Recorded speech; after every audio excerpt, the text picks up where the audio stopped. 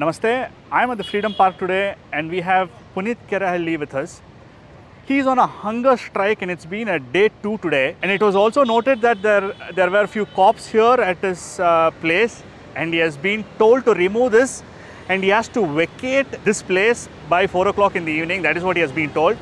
He is on a hunger strike. There is no disturbance whatsoever. He is doing it peacefully. However, the police don't want that to happen. The reason why he is doing this hunger strike, we will know it from him. But then just know that he has started this hunger strike on a Gandhi Jayanti to seek justice from the government of Karnataka.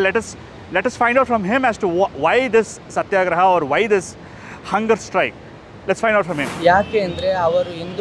I believe Hindu activists are being unfairly targeted, and I possess evidence to support this claim.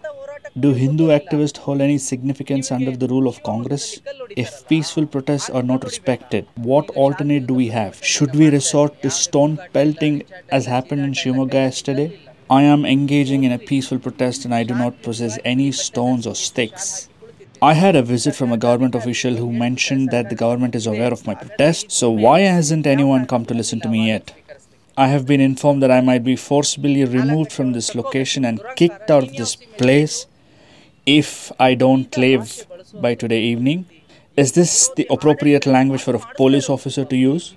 All I'm asking them is to acknowledge that there has been a mistake from their side for arresting me and locking me up in the cell for 35 days. Pose this question to the intellectuals. Isn't the democracy under danger now?